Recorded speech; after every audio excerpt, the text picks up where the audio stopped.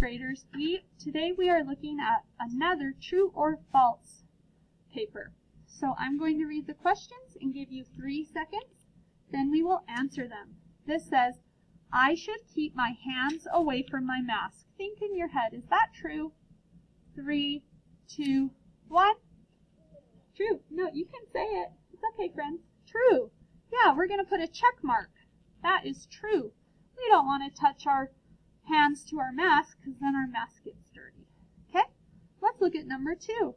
I don't need to wash my hands very often. Think in your head, is that true? 3, 2, 1. False. Thank you. So we're going to put an X on number 2. That's not true. We need to keep our hands clean. Okay, let's look at number 3. My mask helps me stay healthy. Think in your head. Does your mask help you? 3, 2, 1. True. Okay, let's do 2 more. My mask should stay on my face, not my head or neck. Think in your head. 3, 2, 1. True. Put a check mark. And here's our last one for today, friends. I can help my friend put on his or her mask. Think in your head, is that true? 3, 2, 1.